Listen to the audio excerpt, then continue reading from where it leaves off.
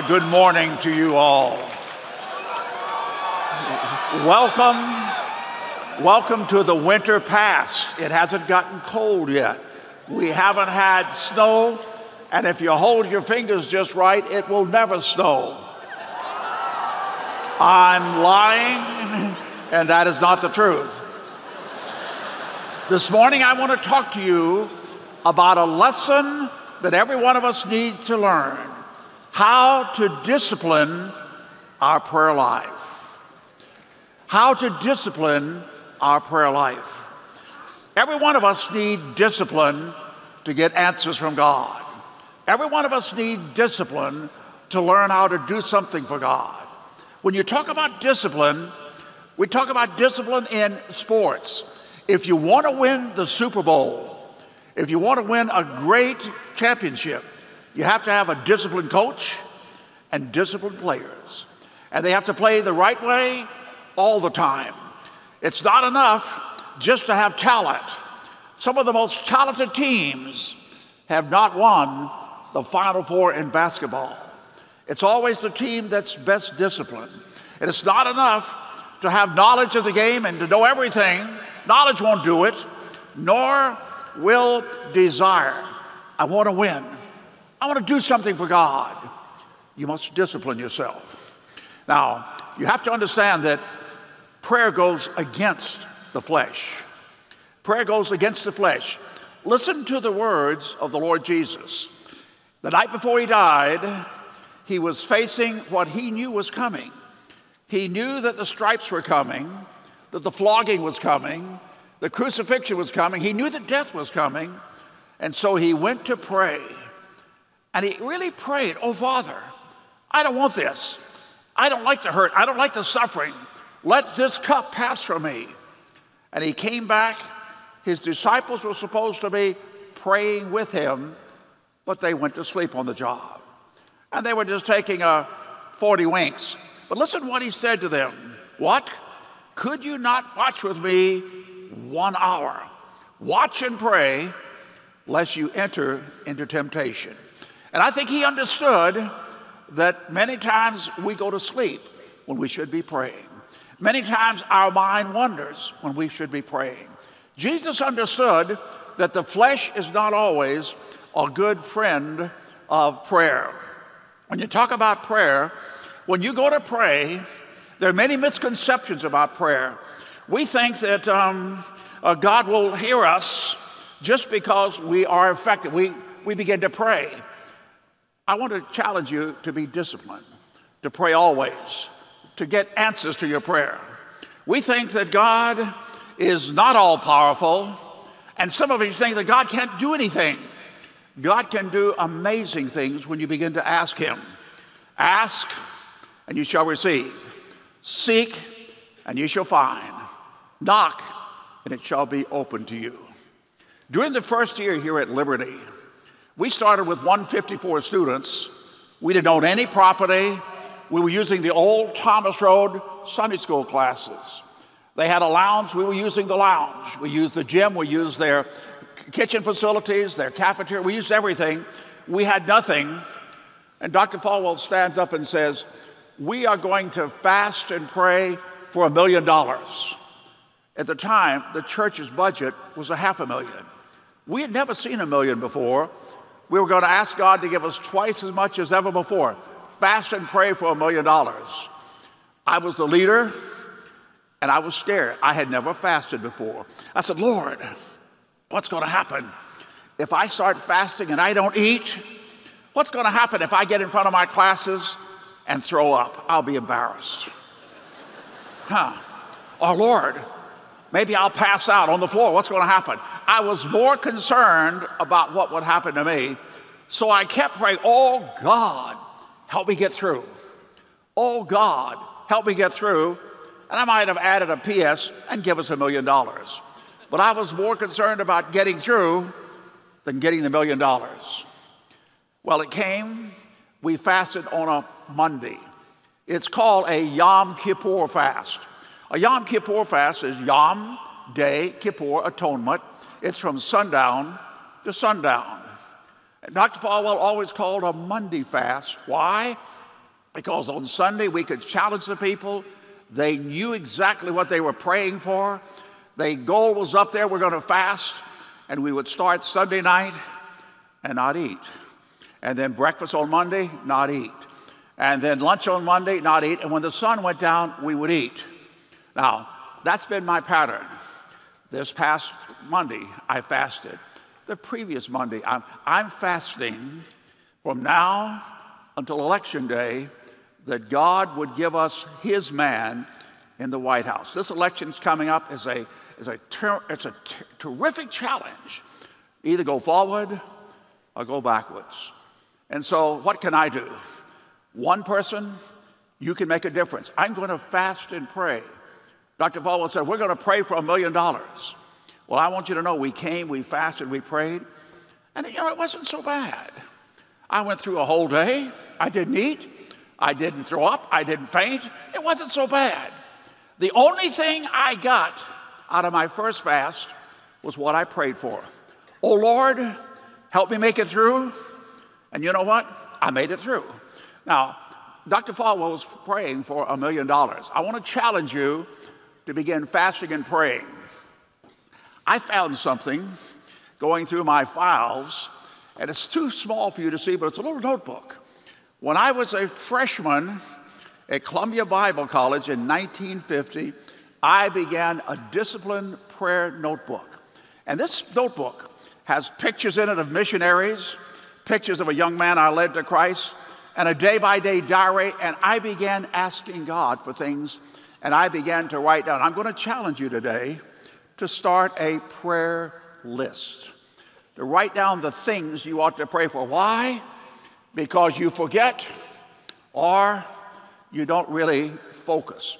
But when you pray with a reminder and you pray with a list, I have these lists that go back to 1950. I still have these lists all in a file folder. I went to Columbia Bible College and I wanted to be a preacher, so I said, I want to find a good wife. And I began to ask different girls to go out with me. Would you go out on Friday night? Well, I got to wash my hair. Who in the world washes hair on Friday night? I got to study. I'm smart enough to know that that's a no. No, I don't want to go out with you. I don't want to go out with you. So I have a sheet of paper that says, I wrote down, I looked around and said, Lord, I want to date the best looking girl in school. I want a girl who's got good grades. I want a girl who's good looking. And it would help if her father had a lot of money, you know. And it would also help if she had a good library, a lot of books, you know. And so I wrote down, Lord, and I looked around and I said, oh, I would never ask that girl for a date. She's just too good looking. She wears expensive clothes. Her father's a contractor. She'd never go out with me. So I wrote down Ruth Forbes. And I began to bang on the windows of heaven. Lord, do it, do it, do it, you know. And I can just imagine God in heaven sitting there and said, who's banging on the window, angels? And the angel said, it's Elmer again. What's he want this time? He wants a date. Oh, good night, give it to him, you know. So I walked up to this Ruth Forbes. I said, Ruth, would you go out with me on Friday night? She said, sure, why not?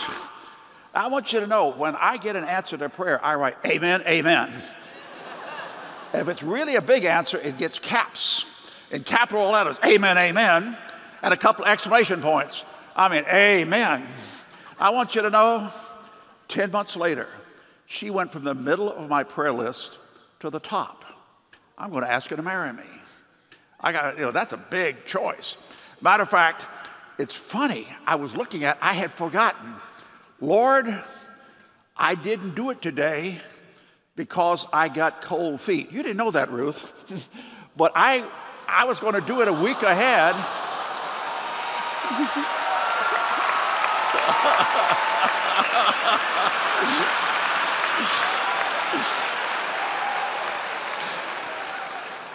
And so I wrote I said, Lord, I didn't do it because I was scared.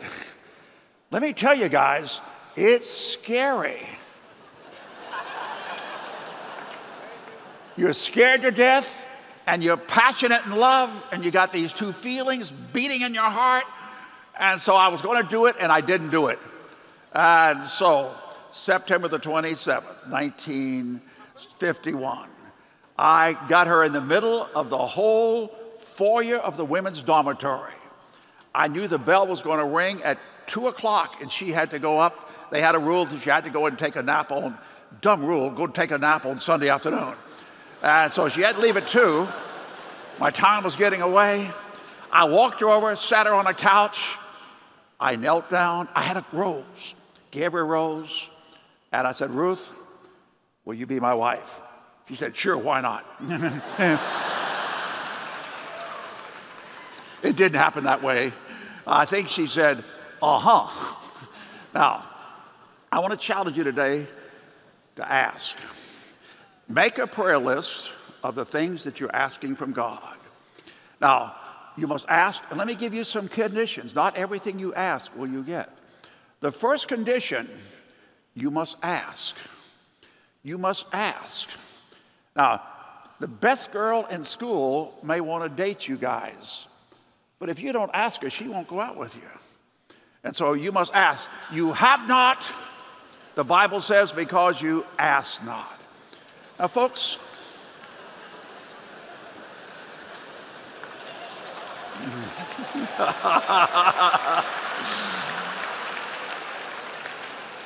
I want to challenge some of you to ask for money.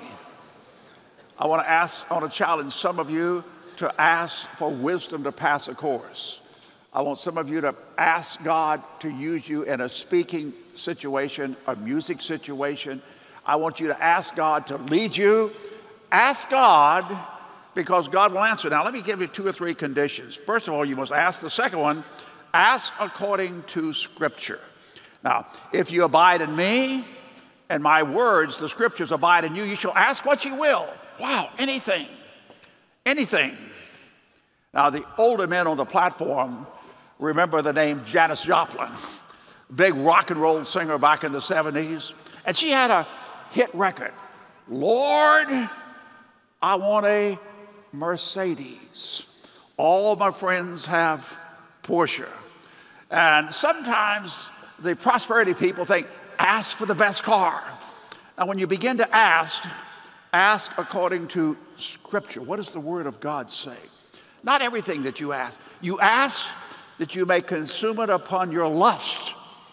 And sometimes it's our lust, it's our old nature, and we're asking for money or the big car, or we're asking for the big scholarship. We're asking for something, and it just comes out of our human desires and lust. And so we must ask according to the Word of God. There's a third thing. You must ask according to as you serve Him.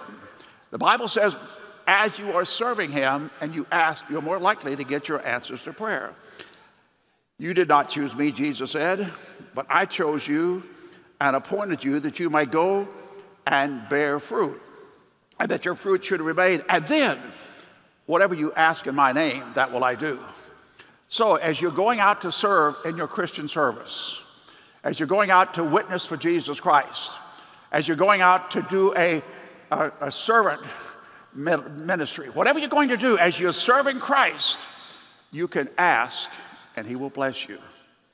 This morning, I was reading through the list of people at a little church. When I was 19 years old, I was pastoring Westminster Presbyterian Church in Savannah, Georgia. Why? Because when I was in a Bible college, I got thrown in a dorm with a bunch of WW2 veterans. These old men all had country churches. And we'd get together and pray, like the prayer leaders lead you. And all these men were praying about their church. And so here I'm, a 19-year-old kid. I said, oh, God, give me a church. Oh, God, give me a church. Be careful what you ask for. God may give it to you. And so when I was 19, I went home to Savannah, Georgia. There was a closed church, but a lady had a key. She wanted to start a Sunday school, and this lady said, we're going to start a Sunday school. Will you be our preacher? So yeah. So every weekend I went home and preached, and this little church began to grow from 5 ladies to 20 to 30. We got it all the way up to 65 and 70 people. How do I know? This morning I was looking at the numbers of people that came to the services. And I was looking at a list of the people who got saved in that church. Way back then, as I was serving and praying, God put his power. So Jesus said, as you serve me, bear fruit, then you can ask what you will. Condition number 4, ask according to God's will. If we ask anything according to his will, he hears us. 1 John 5:14.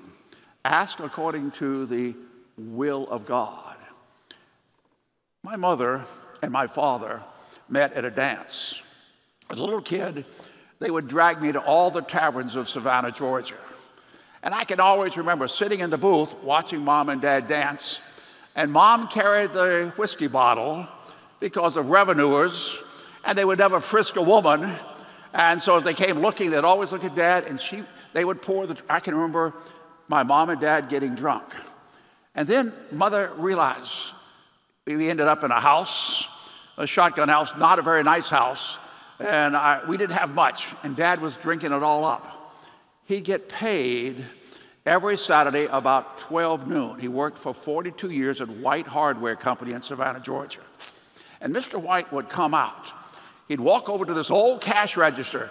It had about 7 drawers, 1 cash drawers, 1 for each salesman. He'd punch my dad's cash drawer and take out 5 $10 bills, 10, 20, 30, 40, 50. Then he would take 2 ones and give my dad $52, and he'd sign this. He'd sign it. When I was a kid, there was no Social Security, no withholding tax. You got paid exactly what you were worth. No withholding at all. And Mother would come, and she'd wait. And soon as he got his money, boy, she'd go forward. She said, I need this, I need rent, I need telephone money, I need light money. And she would cause a stir. And all the salesmen ran away and hid. And she would just stomp, and she was lightning. She was white lightning. She had to get that money. And they would fuss right, Aaron, you're embarrassing me. She said, well, give me the money. She said, all right, you'll drink it up if I don't get it. And so he would give her money. And soon as she left, I would walk over, hey, Dad, give me a quarter. He'd reach in his pocket. He'd pull out a quarter. I could see him go like this. Uh-huh. There you go. And I get the quarter, and I go to the movies. Now, back in the early 40s, you got into a movie for a dime. You got popcorn for a nickel.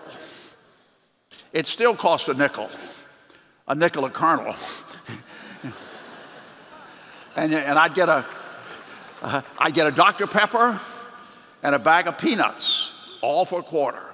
And I pour the peanuts into the Dr. Pepper and shake it up and squirt it into my mouth. They said, why? Because little boys did that, just for a blast. My wife said to me, why did your dad give you the money and fuss with his wife? I said, he loved for me to have a good time. He loved to go to movies, and he wanted me to enjoy myself, so he always gave me a quarter. She said, did you ever ask for more than a quarter? I said, no. She said, why? I said, I knew what he would give me. Did you ever ask for just a dime? I said, no. I know what he wanted to give me. You ought to know God's will. When you pray according to God's will, what he wants to give you, you can ask, and God will answer your prayers.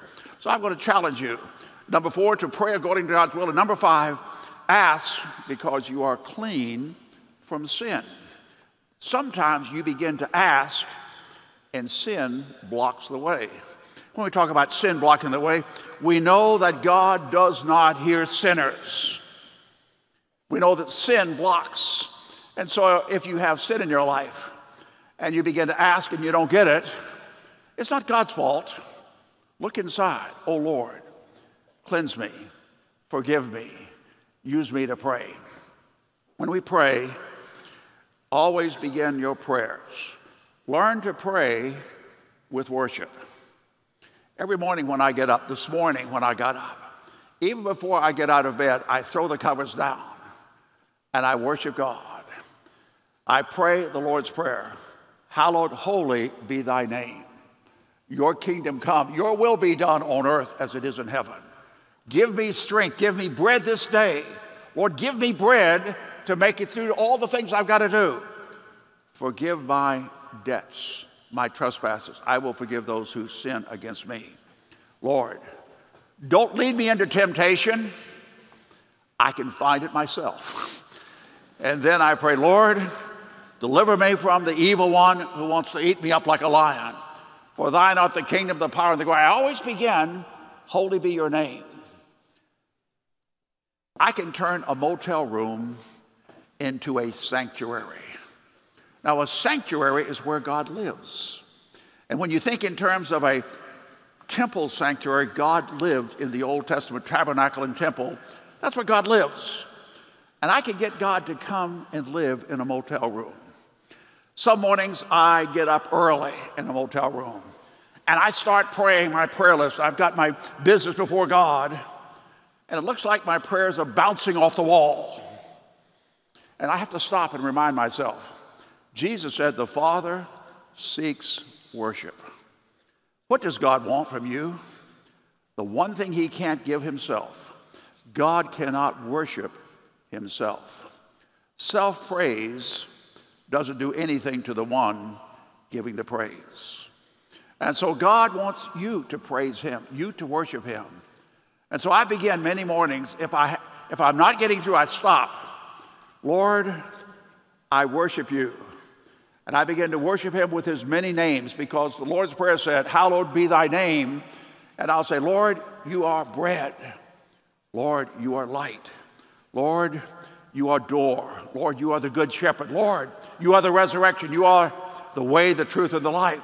Lord, you are so many things. I praise God with his many names, and I find he comes to receive my worship.